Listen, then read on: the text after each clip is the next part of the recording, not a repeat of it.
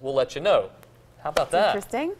Facebook getting in on the ride-sharing phenomenon. There's an app for everything these days, right? Facebook is kind of taken over all of that Seriously, they really have. Watch out, Facebook. That's really interesting. Also, Nate, this is pretty interesting too, because I know that you are pretty much of a gym buff, am I right? That is correct. All right. Well, here you go. For people that are gym buffs or people that may just like wine, there's a new study out right now out of the University of Alberta in Canada that's making some pretty serious claims about the health benefits of red wine. Interesting, right? Listen to this.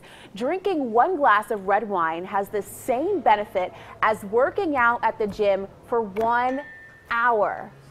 That is good information. Can you believe that? Researchers attribute it all to the resveratrol, I want to make sure I have that right, resveratrol compound that's found in red wine. So we hit the streets, of course, to hear what some of people have to say about this. Pretty interesting. I'm in here sweating and working out instead of just sitting on my rear end drinking a red glass of wine. I mean, it may be good for you in some way, but I know you don't burn as many calories as you are in the gym, so I don't really believe in that study. Okay, well, Jesse may not be too convinced, but researchers say there's reason to be. The resveratrol compound improves heart function as well as physical performance, similar to the effect of sweating it out on a Saturday night at the gym or at the club, wherever you're going to go. You can learn more about this study on our website at WIAT.com. Just search red wine. Really interesting. Another interesting story. The makers behind Chobani Greek yogurt have been told to ditch an ad campaign that takes a dig at the competition. That's right. Chobani's biggest competitors, Yoplait and Light and Fit Greek yogurt, both cheered this decision. Chobani's ad, called Simply 100, focused on the natural ingredients in the yogurt while drawing attention to the competitors' use of artificial preservatives and sweeteners. But the judge ruled that those aren't dangerous, as the ad leads consumers to believe. The ad is now being pulled from the internet. Well, your time right now is 6:12. The fun is gearing up along the Gulf Coast as Mardi Gras 2016 goes into overdrive. We'll take you there and tell you what you can expect if you're planning to attend this year's celebration.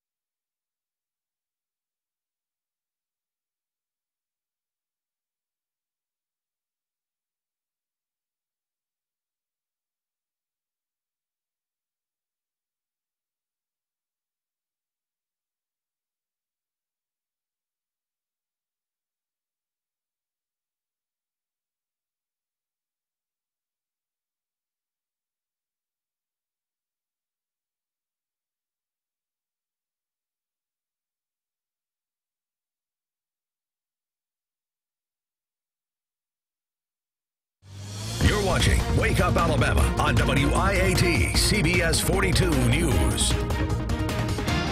Good morning, everyone. Welcome back. Well, happening today, Mardi Gras, the annual celebration, is in full swing along the Alabama Gulf Coast. And if you haven't made plans to attend, here's a look at what you're missing. Now, Mobile police say more than 56,000 revelers hit the streets of Mobile Thursday to view the Order of the Polka Dots parade. The country's oldest Mardi Gras is going full throttle this weekend with parades in parts of Mobile, nearby Orange Beach, even Fairhope.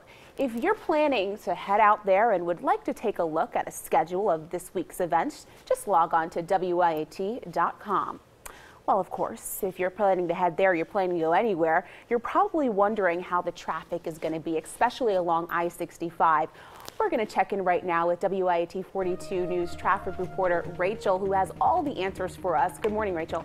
Good morning, Alex. Yep, the 65 may be a little bit more congested this morning, but so far no accidents or major delays on the road. You can see this is a live look on I-65. Some people hitting the streets this morning, but we're traveling at top speeds. Just beware, there is some construction sites once you make it to Mobile. That's at mile marker 24 to 25. So give yourself a little time, slow down in that area, but you'll be there for the Senior Bowl this evening. And now we'll take a look at that beautiful forecast for this weekend with Nate. Thanks a lot, Rachel. Yeah, an absolutely gorgeous forecast for us this weekend.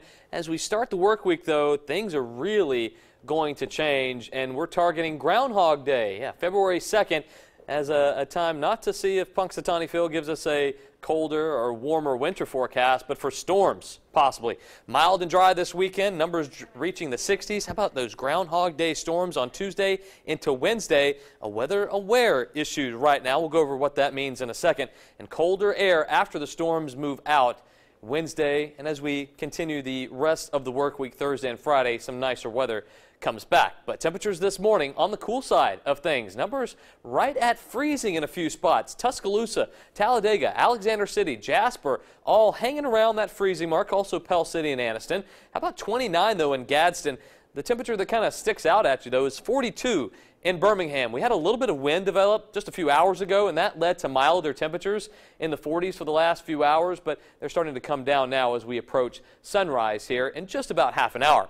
Satellite radar picture, all dry and all clear. A few clouds associated with a subtropical jet stream down closer to the coast. So if you are headed down to Mobile for the Senior Bowl or any of those Mardi Gras activities this weekend, should be nice, although you might see a little bit more cloud cover than everybody else does for today. Double barrel high pressure systems going to keep us dry all throughout the southeast. But by the time we get to Monday, things will start to change. But let's enjoy this really nice weekend while we've got it. Lots of sunshine today, a few passing high clouds.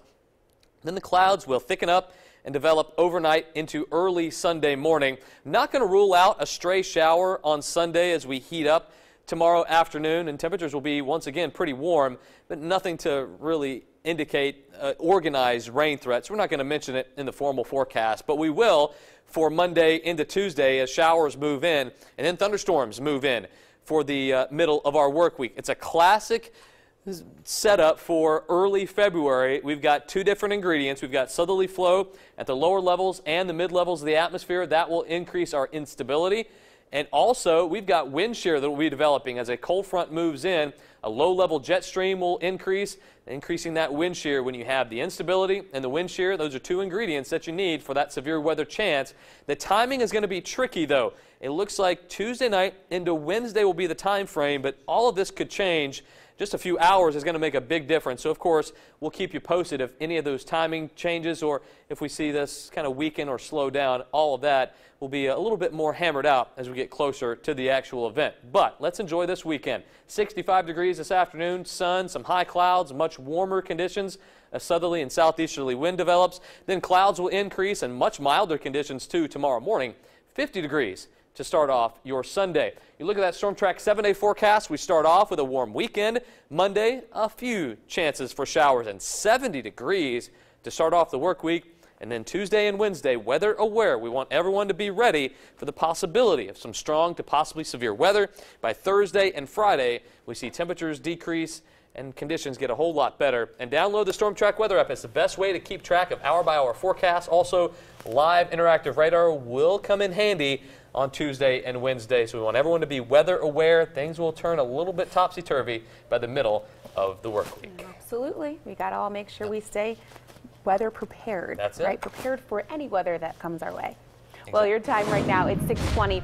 The Red Cross is gearing up for a fire safety event in the community. Next, how they're teaming up with local fire departments to help keep residents safe.